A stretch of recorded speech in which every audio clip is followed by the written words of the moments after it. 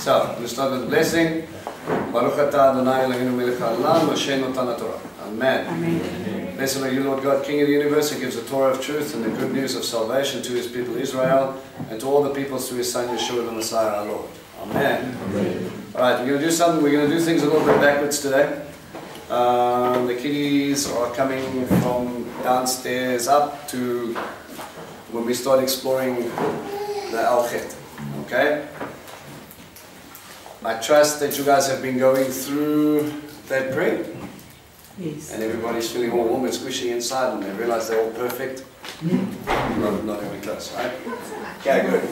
We're going to go through it and then we just, as we'll just maybe highlight certain things and say, okay, look, this is maybe something that you need to think of, this is something that you need to go through, this is something that needs to go on. But before we get there, we need to discuss tabernacles. Alright? As we are coming in, we've just been through Rosh Hashanah, Yom Teruah, right? Next 10, we're in the 10 days of awe, deal with Yom Kippur, and then from Yom Kippur, Sukkot.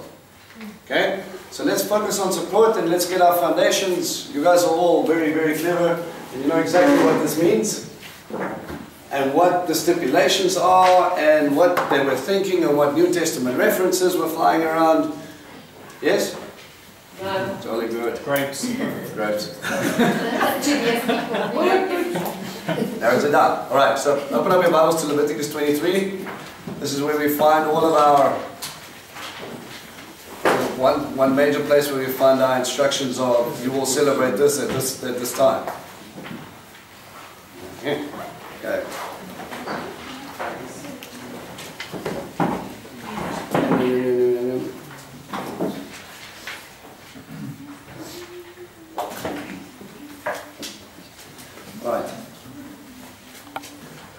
15th day. Right, I'm going from verse 33. Adonai said to Moses, tell the people of Israel, on the 15th day of the 7th month is a feast of Sukkot, for 7 days to Adonai. Okay? So it's a 7-day cycle, or 7-day feast, should I say. What is Sukkot? What is this? Tabernacle. A tabernacle, alright? And what is a tabernacle? Does that mean we go and we build a tent with a menorah and an altar and that? A temporary dwelling, okay? A sukkah is just a temporary dwelling. Okay? So this is the time where he wants us to remember for 7 days a time of a temporary dwelling. On the first day there is to be a holy convocation, a Shabbat. You shall not do any kind of ordinary work. For 7 days you are to bring an offering made by fire to Adonai. For 7 days you make specific offerings. On the 8th day you are to have a holy convocation and bring an offering made by fire to Adonai. So you have 2 Shabbats in the cycle. The first day and the 8th day are days when we rest. Is this according to Moses or according to God? God. Okay? Reiterate. These are God's appointed times. These are His feasts. What does it do for you when you celebrate these things, when you take off those Shabbats? What do you say? You focus on God, not on the world. You focus on His times, His feasts. Everything is about family, enjoying close to God. So totally putting away things of the world. Right. You're focusing on your relationship with God. You're focusing on your relationship. You're focusing because you want to be set apart. You want to be sanctified. You want to be holy.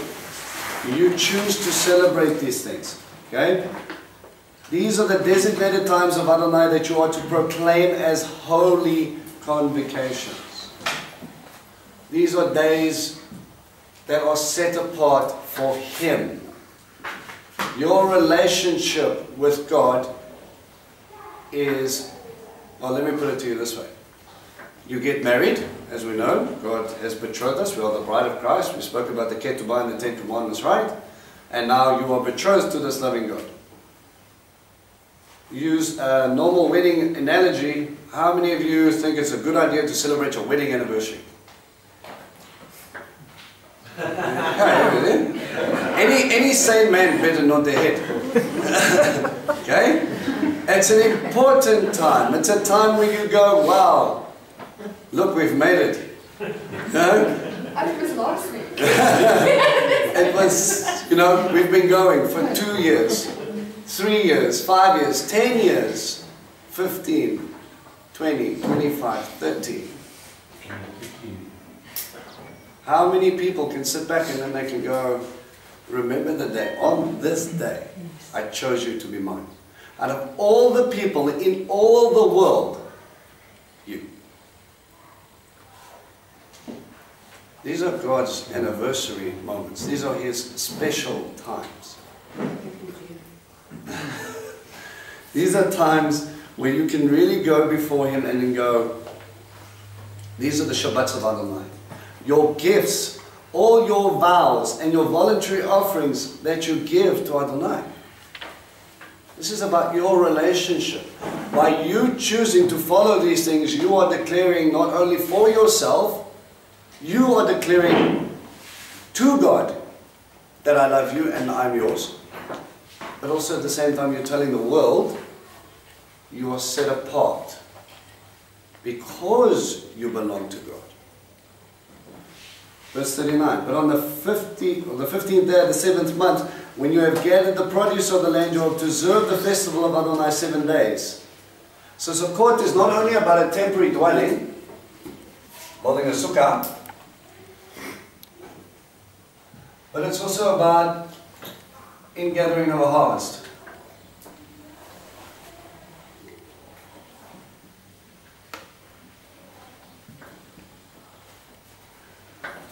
Okay? This is the time when all of the grains and things like that should be in. We use the major one that we can look at is grapes. But at the end of it all of our important crops and things like that are mainly in by this time. So it becomes a time, they actually call it, it's a festival of rejoicing. It is one of the most joyous days in the entire biblical calendar. Why? Because of God's provision. And then He tells you, okay, look, I want you to be reminded about the time of the tabernacle. Carries on to say, on the first day you are to take choice fruit, palm fronds and thick branches and river willows and celebrate in the presence of Adonai your God 7 days. You are to observe it as a feast to Adonai 7 days in a year. It is a permanent regulation, generation after generation. Keep it in the 7th month.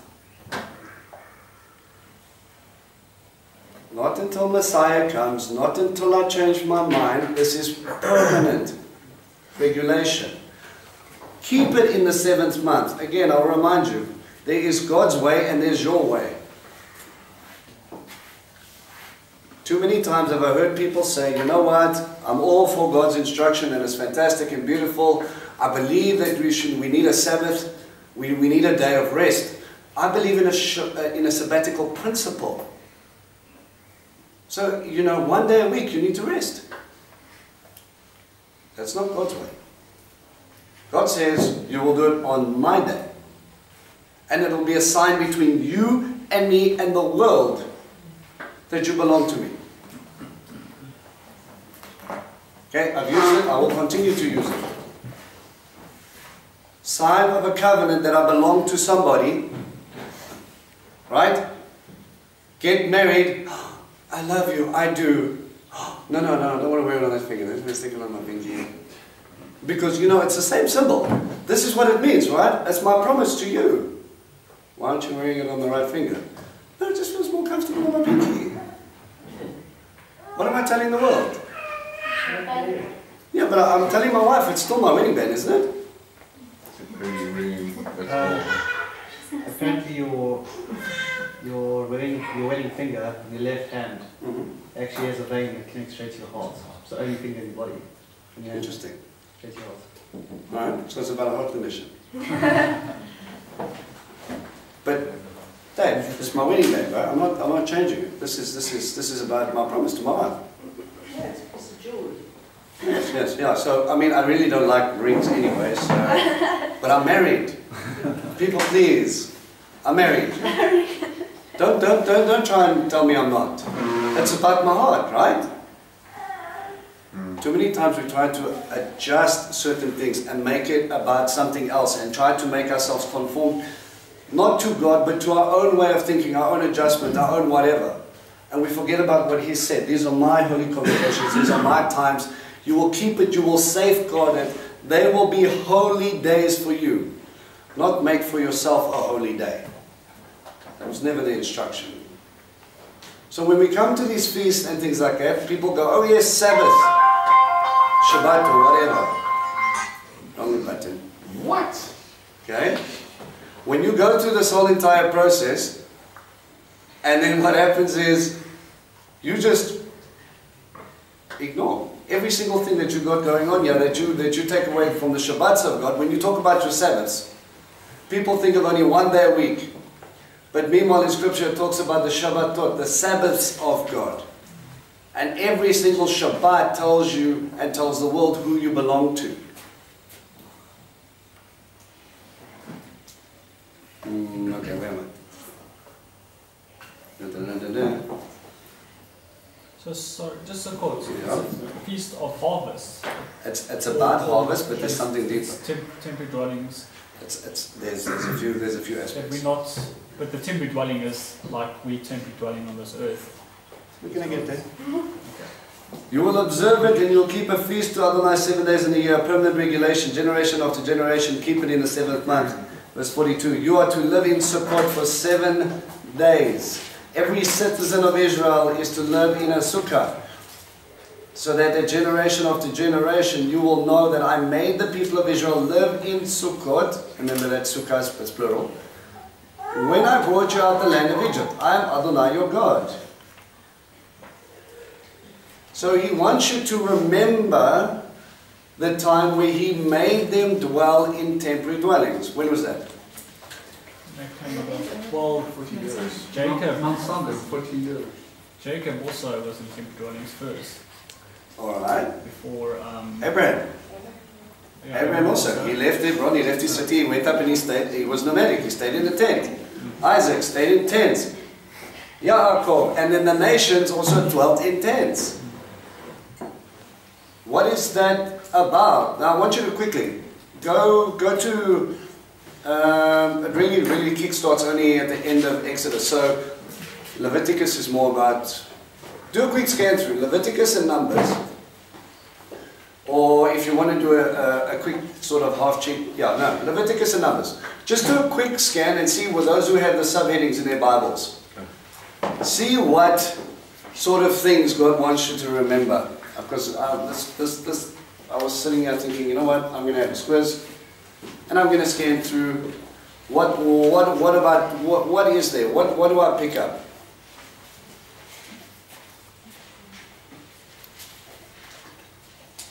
Not a lot of people have subheadings in their Bibles on this side.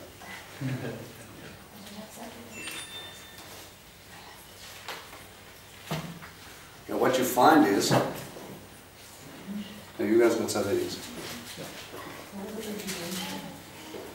I'll give you another minute.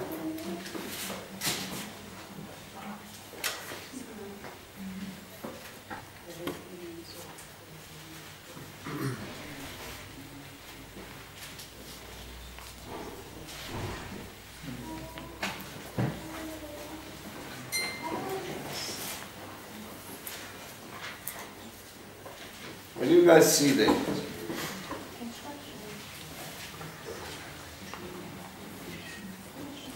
Instruction.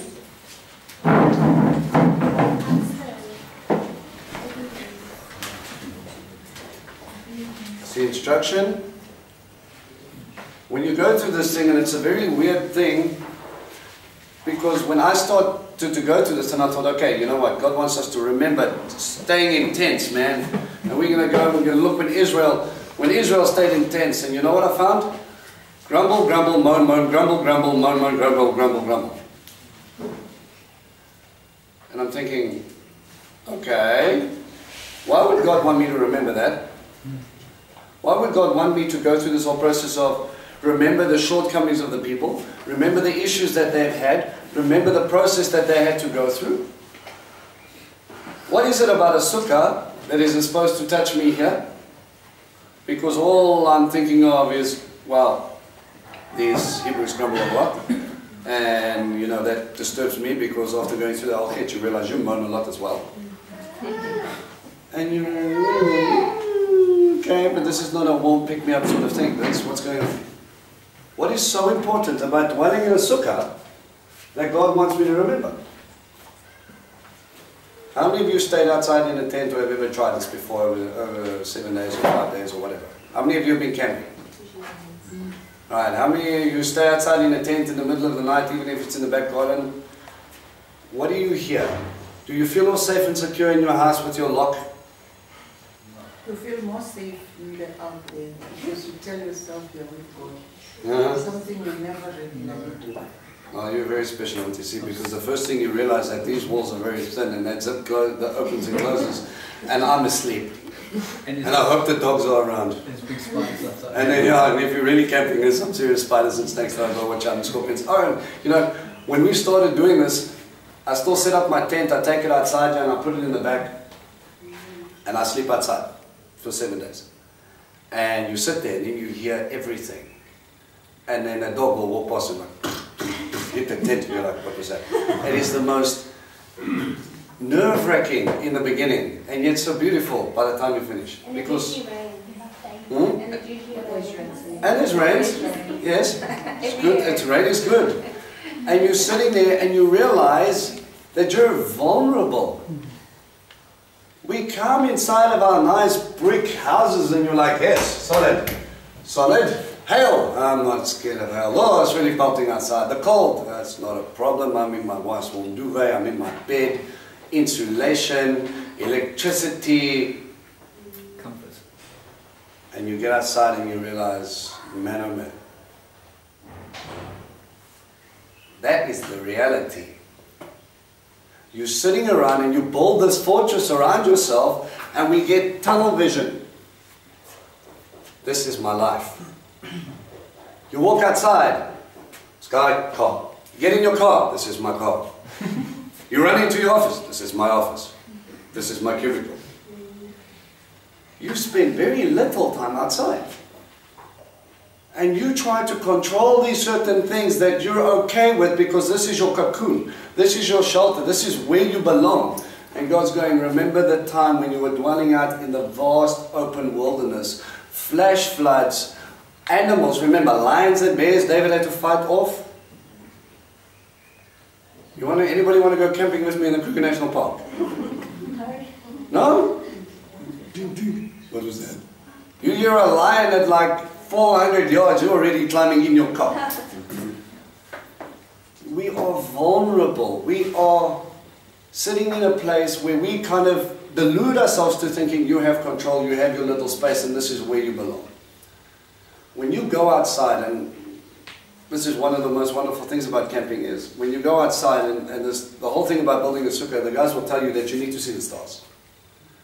And when you look up to this vast expanse, you feel this big. Scripture says the heavens declare your glory. And in the midst of all this openness,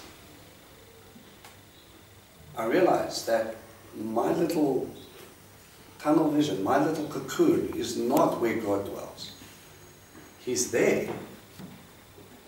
He's so much bigger than my little house, my little office, my car, my issues, whatever. He's so much greater than all of this. But I put myself into this little bubble and then I tell myself, oh, you know, God can't provide, or I wonder if He loves me enough, and oh, we're going through this thing because we forget to look up. If God, who called the stars out by name, who holds the entire universe in the palm of His hand, who gives us these massive planets that are on fire, with gravitational forces and, you know, orbits and all the rest of it, that everything that, you know, if the Earth was half a degree off, there would be no life. If He does that just to give you signs of the times, and He also gives it to you to declare His glory, and you're sitting there going, well, I don't really know if He's going to answer me. We need to get out. When we look back, Israel was the strongest they ever were when they were in that wilderness. As tough as it was, man, he taught them. He tested their heart. And most of all, he provided time after time. Cloud by day. Judean wilderness, by 12 o'clock, it is 48 degrees. I was there, I know. By 9:30, I've got photos of the car thermometer driving back after snorkeling. 9:30, it was 36. Please give me a cloud by day. Fire at night. People freeze to death in the wilderness.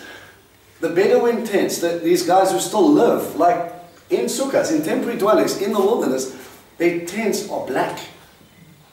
You're thinking, oh, you obviously lost your mind. Is it the cheapest fabric you can get hold of? They can deal with the heat. They worry about the cold. Please give me fire by night. Lord, where are you? Massive flame. I am the light of the world. I will go before you. I will cover you. Remember the time where I pulled you out and I brought you through the vast, tough wilderness. You go through this massive process and you learn to cling to God. How many of you have gone through really tight months, really difficult situations? How many of you have been pushed a little bit through a wilderness? And how many of you have learned to cling to God?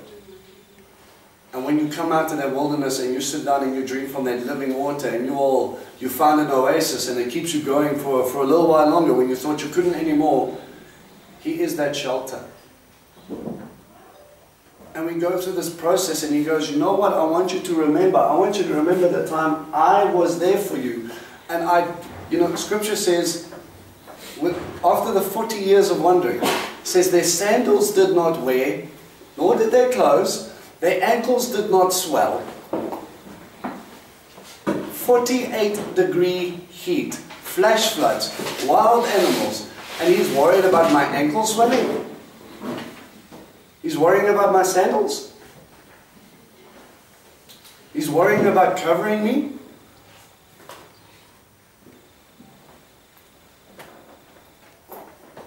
Where am I in tabernacles where I can sit down and I can remember? This is one of the most awesome times in the world. Every great man of God spends time in the wilderness. Why? Because you shouldn't survive there. Perspective. Because it's bigger than you ever imagined. It's harder than you ever thought.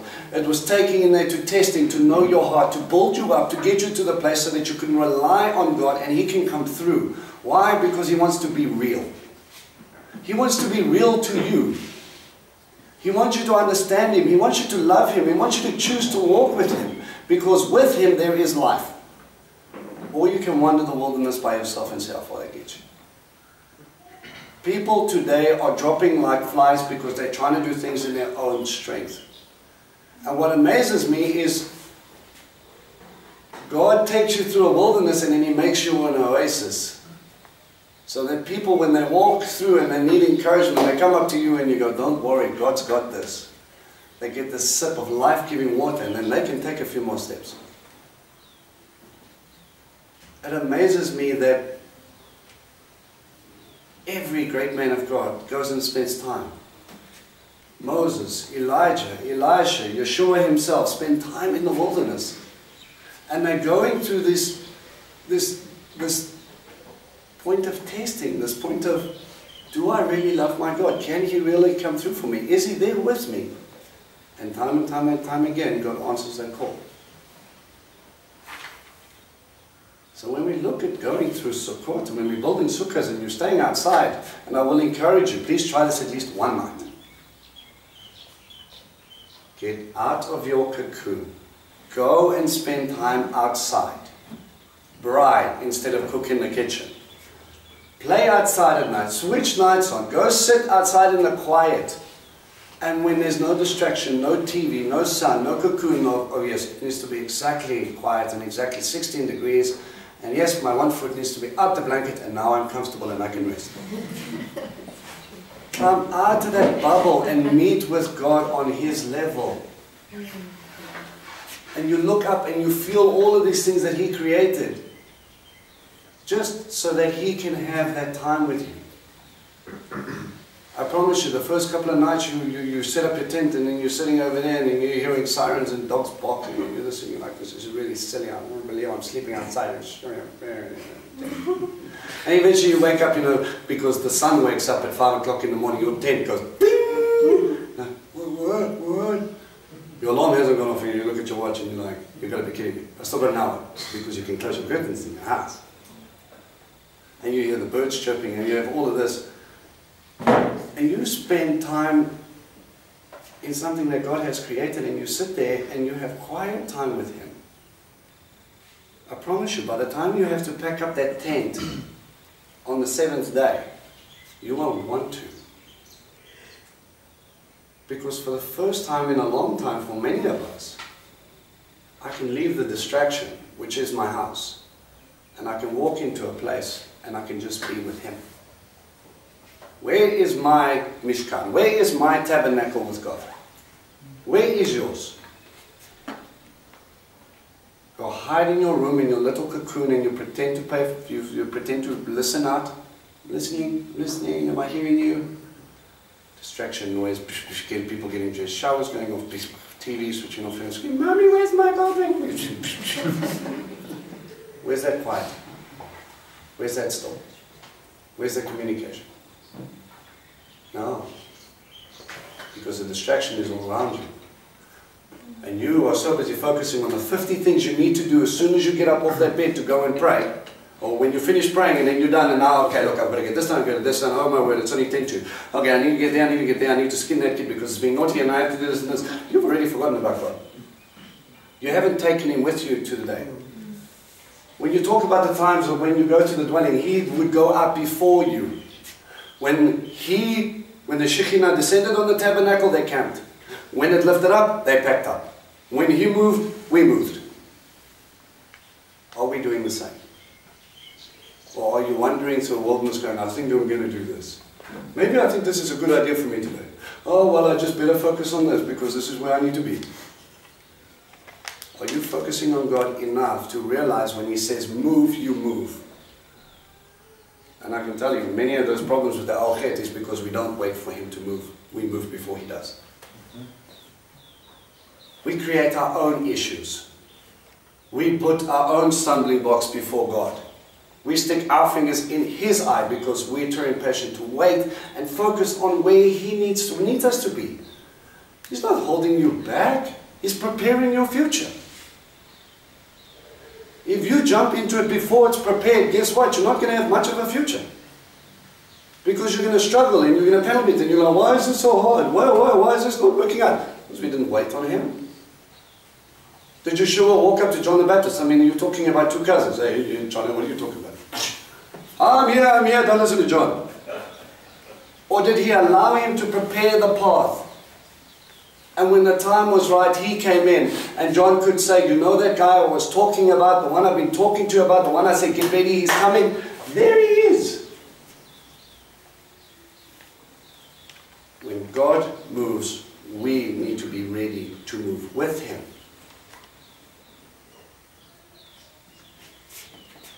Where's your tabernacle? What are you focusing on? This time of ingathering. This time of, it's nice. It's nice to see the transition. In the beginning you're like, oh, all the harvest is in, that means I'm going to have enough money to see me through for the next year. When that doesn't happen, you kind of feel let down. What you said was an ingathering harvest. What are you talking about? It's not just about the harvest, it was about to give you time. But to gather His people unto Him because He was in the tabernacle.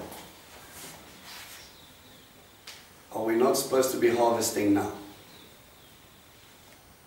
Fishers of men, gather them into the storehouse, bring them to God. Where's your tabernacle? Or Or are you so concerned with your own ideas, your own life, your own timing, that we forget about God? And also a problem, guys, as much as we sit down and we don't focus on God enough, when He says move, we go, I'll try that next week, okay? We're just waiting for things to calm down. And I can make funny voices because I've done this plenty myself, okay? I asked about it and I prayed about it, and then you gave me an answer, but I don't like that answer. You know what you need to do. You know when God tells you to do what you need to do. So please, for your sake, for my sake, for God's sake, listen. Don't ask of the king for a word and then don't listen to the word. If you wanted your own opinion, you could have done it yourself. Tabernacles is about perspective. It's about getting over yourself. It's about being vulnerable, because it's good to be vulnerable with God. It's good to let everything go. My foundation, my structure, my car, my title, my money, my, no God. And all of a sudden, His tabernacle means nothing to me. If we are the new temple of God, we nullify our space because it's all about us. We refuse to act and behave in the way that we're supposed to be acting and behaving in. Because we're so worried about our own perspective and our own fortifications and our own fortress. And you take that away from God.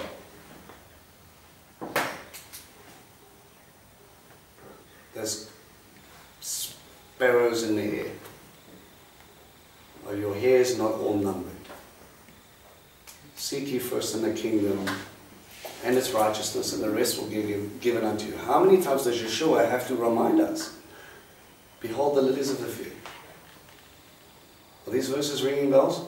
Mm-hmm. No, Lord. Just 2 minutes and then I need to go sort this out.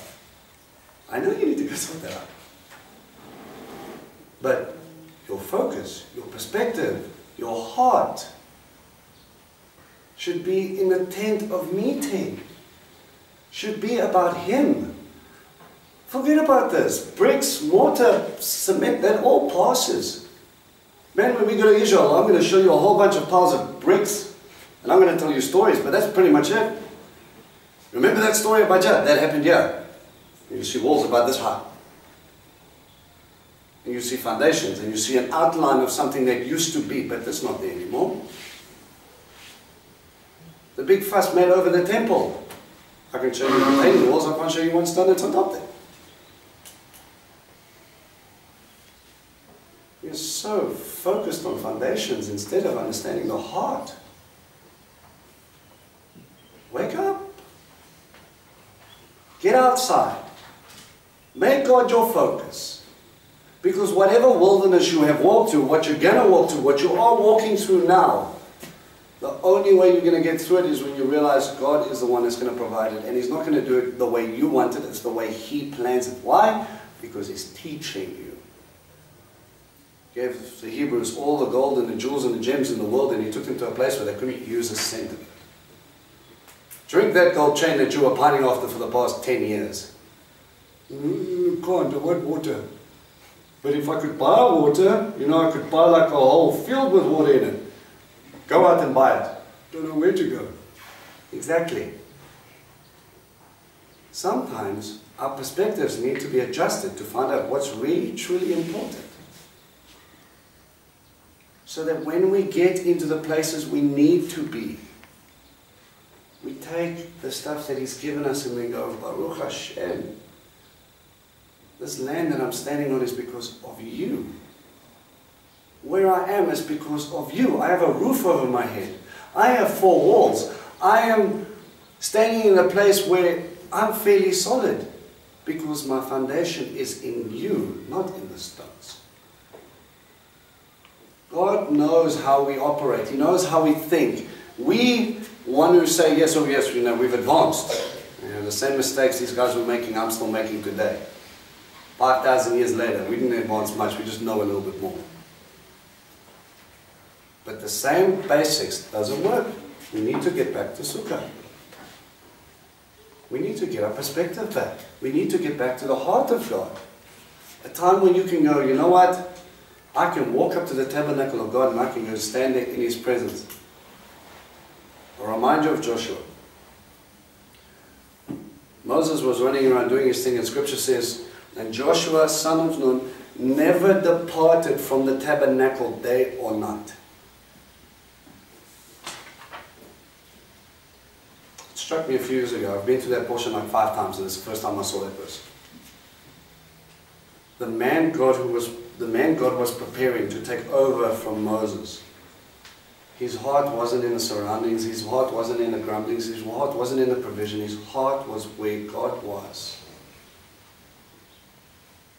What are you focusing on that is taking away from that? What are your plans instead of watching for God's plans?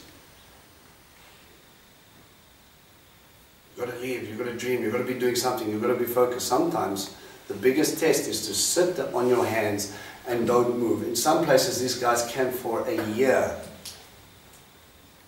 A year, standing in a big open desert, going, oh, it's the same mountains. Can we go now? Now? Now? Now? Oh, I saw something. No, wasn't it?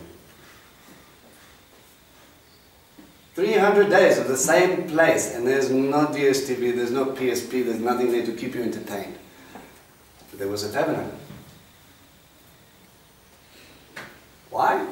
Because maybe there was an army just across the mountain. Maybe there were bandits. Maybe there was a flash flood. Sitting here all by myself, feels like I'm not moving, I'm not growing, I'm not doing anything. Why don't you focus on where you need to be now? So when you learn and you grow about where you are, what's going on, you can move into the next phase of your life full and enjoy and with the right standing of God. Please, if you don't hear anything else, hear that. Don't put yourself through it. It's enough. It's tough enough when you do things that you don't really intend to do and you realize they're a mistake. But when you willingly run into a mistake and you justify it, it was like one of the first ones. It always strikes me. For the sins I've committed without thinking. How many times do we choose not to think before we do something? If He is the King, if I belong to the kingdom, if His laws are for me and statutes for my good, why do I nullify that? Why do I think it's a good idea to do something, if this is for my good, and I do the opposite, I justify and I make it okay? How is that going to benefit me? How is that going to help me? How is that going to draw me closer to my God so I can spend time in His tabernacle? It's called a tent of meeting. Put up an 8-foot wall with all your mistakes and then you will not be meeting. You'll be shouting over the wall going, are you still there? And you wonder why your relationship is distorted. You wonder why you need Yom Kippur. Because we don't think. Perspective. Guidance. What does God say about said things? What does my heart say? And why am I trying to overrule what God said about this? We do it all the time. It's because we sit in our fortifications. We forget to look up. We forget to look at the Creator. We forget to look at what He wants, what would bring Him glory. Because my heart is for Him. It should be for Him. If it's not, have a heart check. It's not about your life and why He should be in your life because you want Him there. It's the other way around. It's I love Him that much that I want to be in His heart and I want to be where He is. So help me get there, but He's going to have to teach me here so that I can get there. He will meet you in your living room. He will meet you in the sukkah. He will meet you in the tent out the back if you follow His lead. If you don't, click, click. Brick wall, crying. I don't understand why I ran into that wall. I didn't think. We've got processes that we have to go through, guys. Right.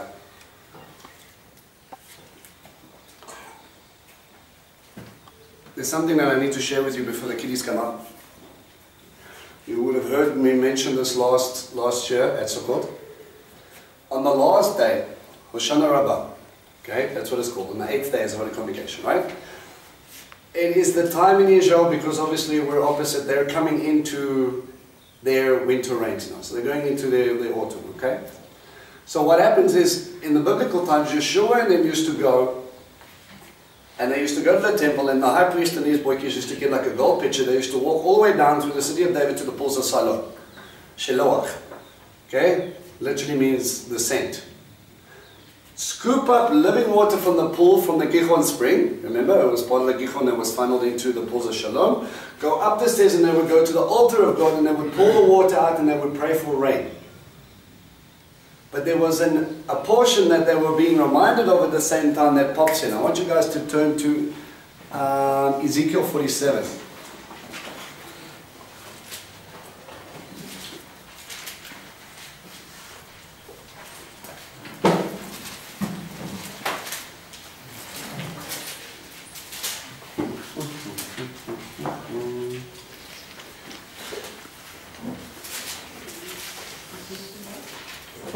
Verse? 47 verse 1.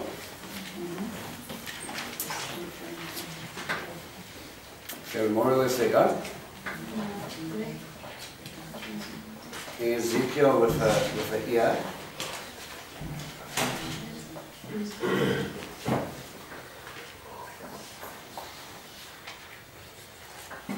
Alright. Then he brought me back to the entrance of the house. The house is the temple. Okay, rabbinic writings will refer to the temple as the house. I saw water flowing eastward from under the threshold of the house, from under the seat, from the inner chambers, in other words. So from the Holy of Holies, under the very throne of God, south of the altar. Next he had me out to the north gate and took me to the outside of the outer gate, by way of the east gate, where I saw the water trickling from the south side. With a line in his hand, the man went out toward the east and measured 1,000 cubits. And he made me wade across a stream.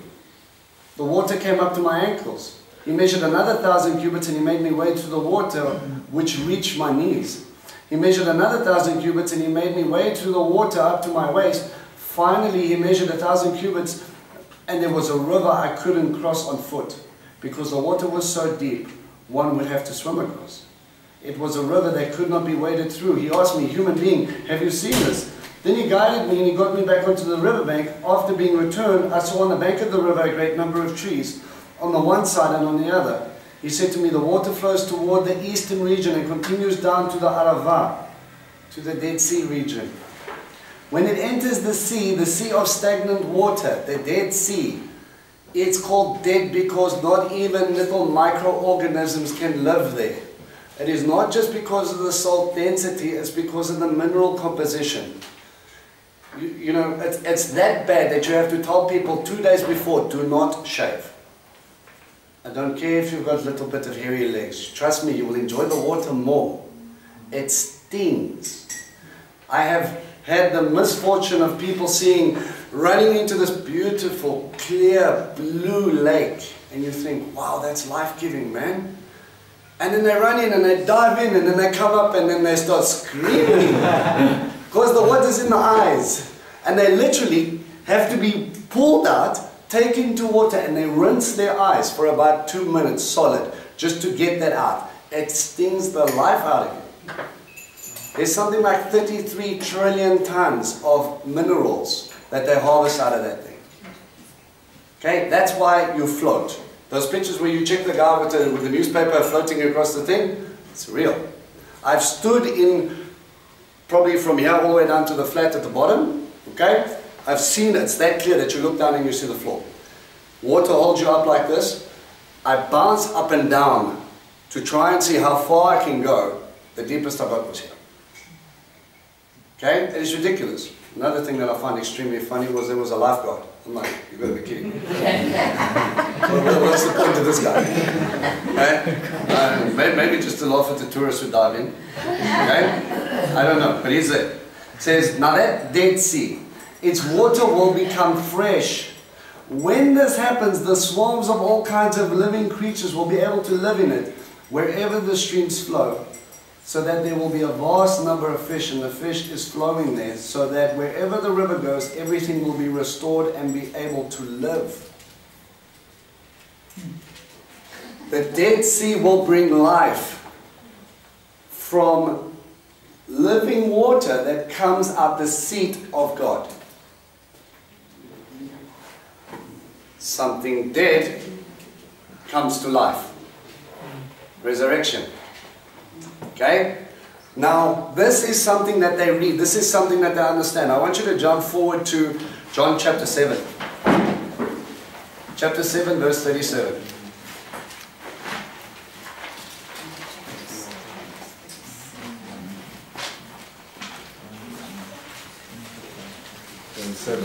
John 7, the Gospel of John, chapter 37.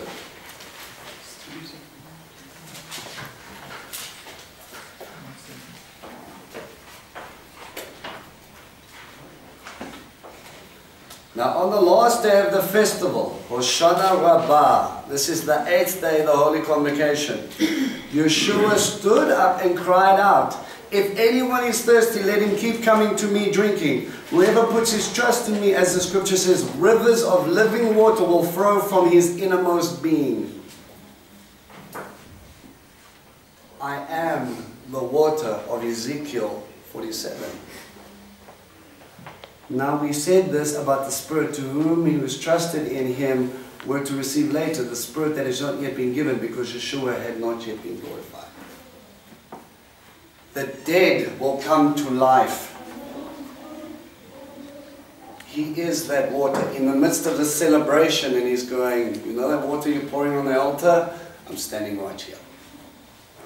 You want life-giving water? You want things to be brought from dead, dry summer into life-giving crops and beautifulness and all exciting? You want the dead to be raised again? Here I am. You start to understand why Sukkot can be something so special, so beautiful, something so important for us.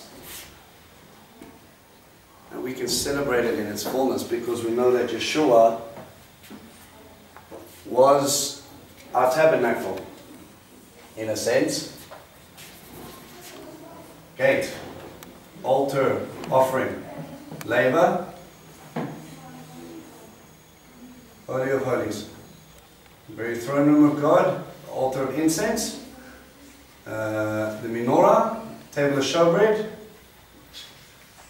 1, 2, 3, 4 pillars here. 1, 2, 3, 4, 5 pillars there. I'm the gate. No one comes to the Father but through me. I'm the sin offering, Day of Atonement, Yom Kippur. I'm there so you can go further. I wash you clean so that you can be cleansed. You come through me through the Word of God, which is Torah, the 5 pillars of our foundation. You walk in and you see the 7 spirits of God because you understand that, the menorah. You come in and you see the bread of His presence. He is the bread of life. You come into the presence where your prayers get interceded by Yeshua Himself in the throne room of God. And you come through the 4 pillars, the Yud He Vav He, all the 4 Gospels, into the throne room where you can go and have communication with God on His throne. Where's your sukkah?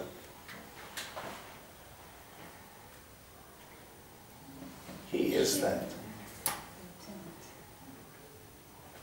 That's the abridged version, guys. Go back to the study on Exodus 29 if you can look at the video. We'll show you pictures and I'll discuss the colors and I'll show you the differences between the gold, the bronze and the silver.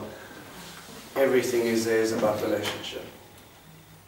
He is our tabernacle so that He can dwell in us. So that we can be that. We are the new temple of God, right? Atem, we. It's plural for you. Do you not know that you are the new temple? The temple that was built up when Herod built up this temple, and he was built the retaining walls because the mountain was like this. And he said, no, you can only build that temple. So what he did is he built up a couple of sections. He built up a wall, built up a wall, built up a wall, and he filled it. Now that platform on Temple Mount where the Dome of the Rock stand is 144,000 square meters, 11 football fields. And he puts the temple in the middle. Every stone that was pulled out had a number on, a marking. Because on top of the retaining wall, we need foundations. We need stairs to go up through the retaining wall, through the whole the gates. We need the actual temple itself. We need the crown to go on top of it. We need the other piece that fits on top of that. We need the menorah that goes inside. We need the table of showbread. Everything was quarried and made for a specific purpose, for a specific place. Are you not a stone? Are you